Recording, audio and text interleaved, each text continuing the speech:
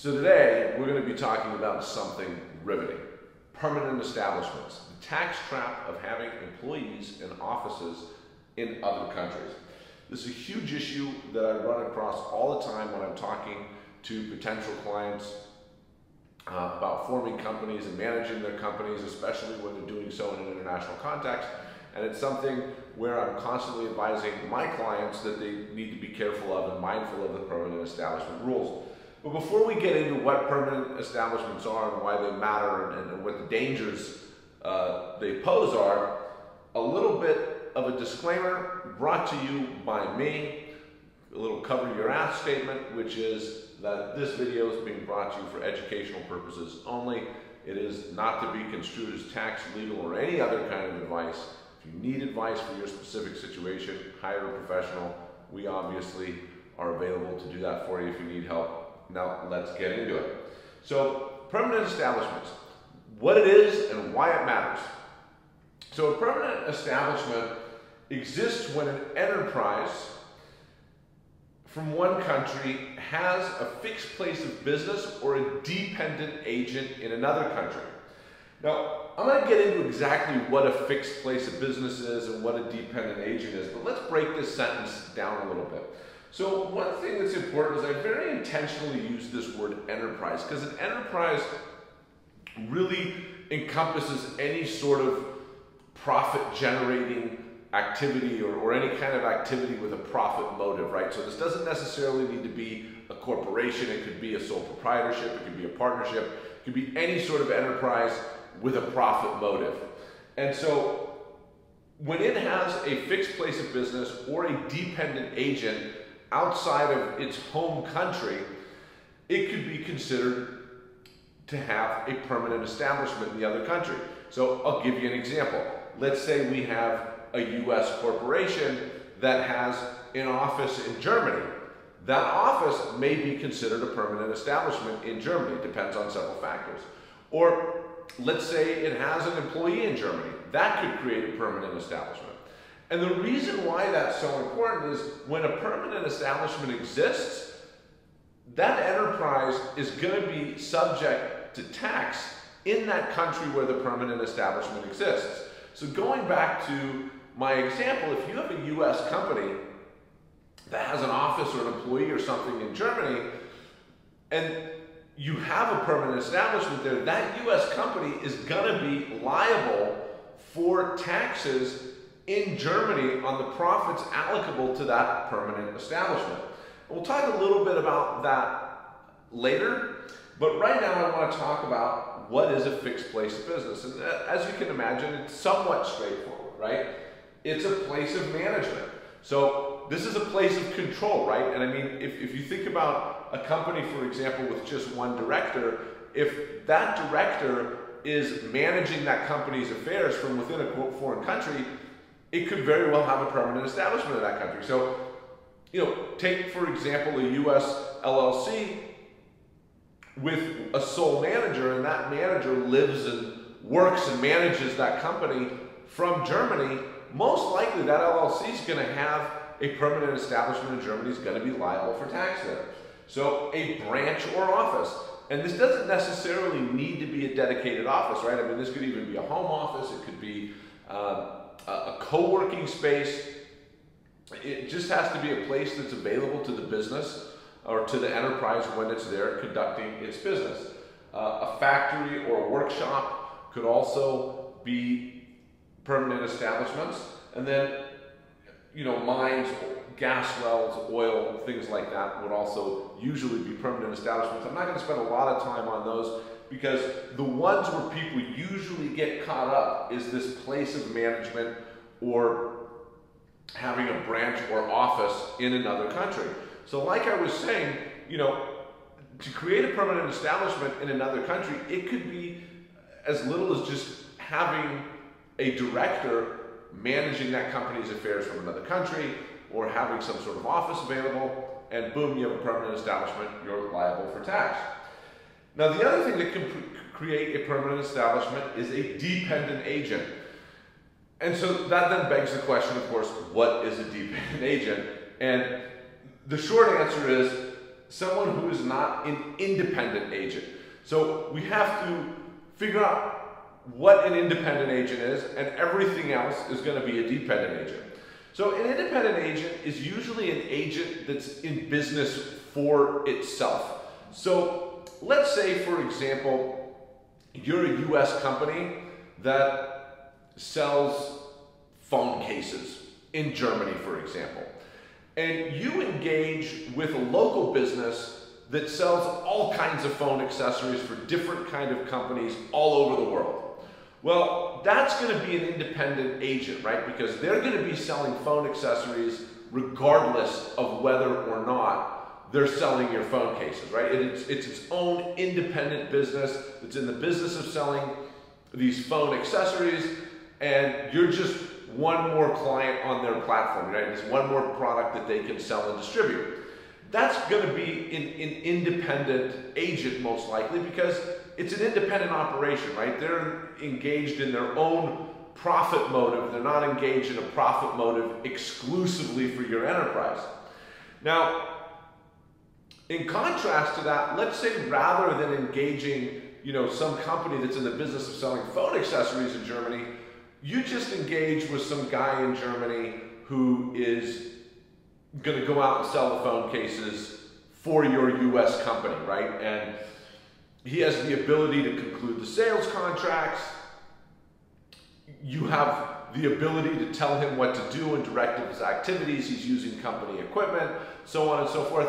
Most likely, the German government is going to view that person as a dependent agent, and whatever profits he's generating in Germany are going to be subject to tax there because of that permanent establishment that he created. So an independent agent is basically a business in and of itself. And if you're contracting with an independent agent, you're probably not going to have a permanent establishment in the country where that independent agent is. But if it's not an independent agent, then most likely it is a dependent agent. The dependent agent doesn't necessarily need to be an employee, right? So it doesn't matter what you call this person. I mean, it could be somebody who's working on commissions, it could be somebody who you intended to be an independent contractor, but it doesn't necessarily change the fact that it could still create a permanent establishment. And it can be an individual or a company, right? So if, for example, you had this sales agent that was selling the phone cases, and rather than you paying him directly, your enterprise says, hey, why don't you form a German company and we'll pay your German company for the sales that you do for us, we'll pay it a commission. And your US company is really like the sole client of this German company. Probably it's going to be looked at as a dependent agent, and your US company is going to be subject to tax in Germany. Now, the agent acting on behalf of the company, if they have the authority to conclude contracts on behalf of the company, and they're doing so habitually in that other country, that's generally going to create a permanent establishment. So there's two ways to create a permanent establishment in another country. One is through the fixed place of business, which is generally going to be a place of management or an office, and the other is through a dependent agent. And generally, like I said, it doesn't have to be an employee. It can even be a company. If it's not an independent agent, it's a dependent agent. And if they have the authority to conclude contracts on behalf of your company, and they're doing so habitually in this other country, you probably have a permanent establishment on your hands.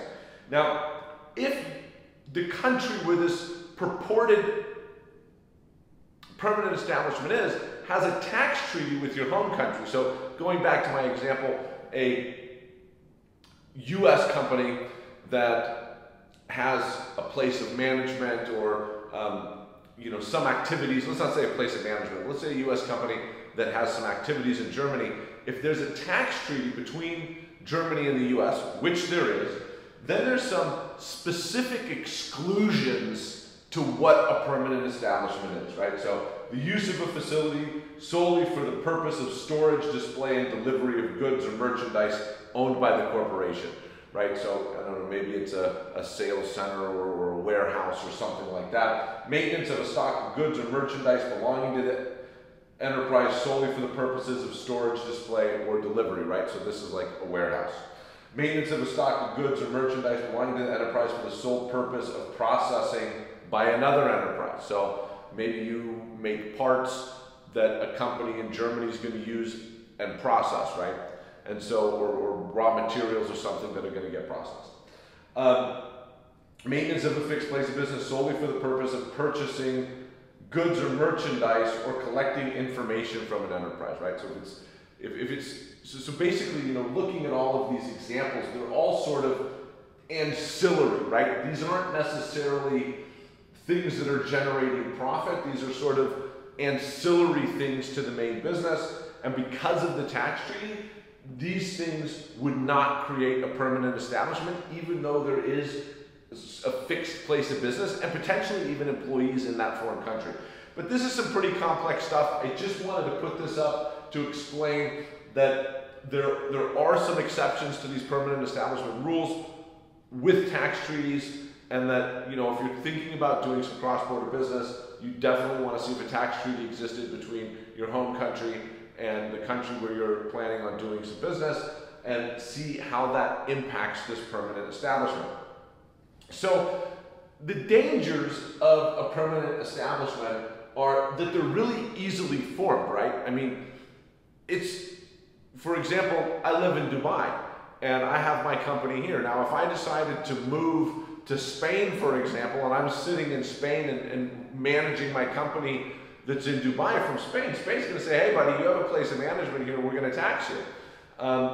And so you can really inadvertently create a permanent establishment without even really thinking about it. And this is especially dangerous with the place of management and the dependent agents, because a lot of times I see companies, they're like, oh, well, we're just trying to look at this market, and so we're going to engage this guy there as an independent contractor, but he's going to work exclusively for us doing this. Well, probably this guy's going to be a dependent agent, right? And so you're going to have a permanent establishment. And so the big danger of the permanent establishment is that they're very easily formed. It can be done inadvertently. You're not required to like go register anything in that country. It's just if you meet this threshold of a fixed place of business or a dependent agent, boom, you have a permanent establishment. And if you're not properly reporting and paying tax on the profits allocable to that permanent establishment, then you got potentially have big problems on your hands with the country where that permanent establishment is.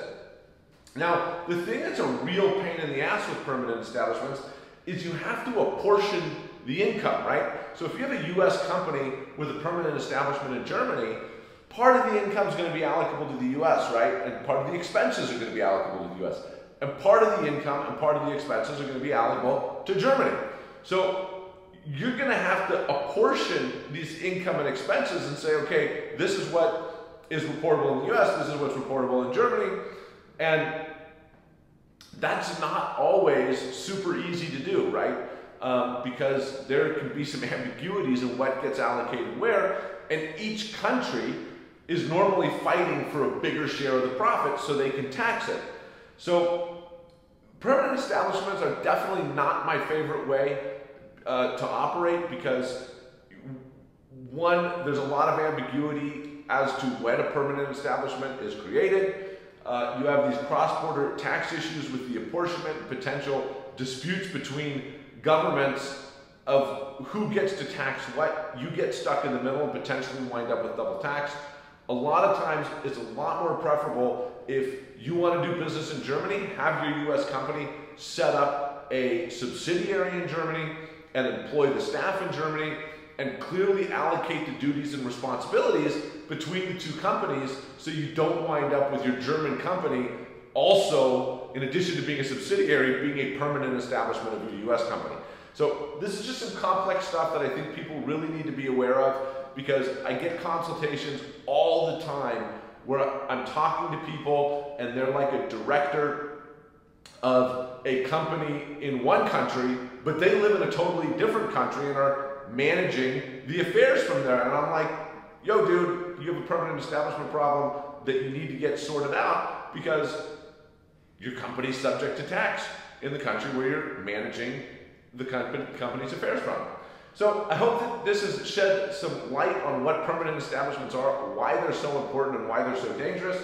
If you need some help doing some permanent establishment planning, or you have some questions about it, shoot us an email or give us a call. We can definitely help you out. Peace out until the next video.